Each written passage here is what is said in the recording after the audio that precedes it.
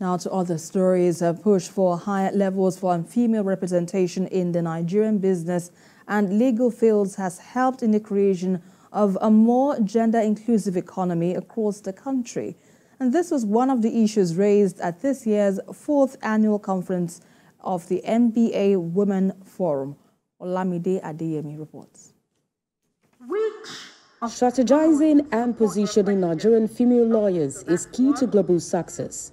This was the focus of discussions at this year's NBA Women Forum, an annual tradition of uniting female lawyers, at the 4th Annual General Conference, themed Beyond the Balance Sheet, Redefining Success for Women in Law. Women are set aside. Women are overlooked when we are the best person for the job.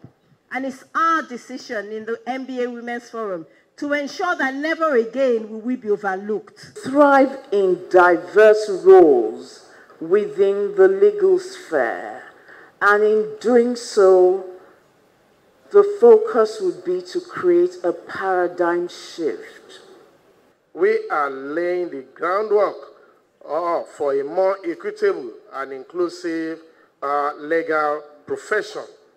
At this junction, I would like to reaffirm Mr. Governor of Lagos State, Babajide Olushola Sanwo-Olu's commitment to supporting initiatives that promote gender equality.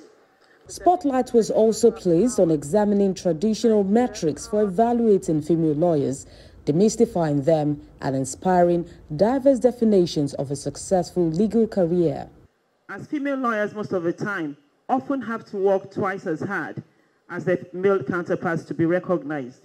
We live in an era where success, most of the time, is often measured by our financial success, which unfortunately, in my view, is necessarily not the case.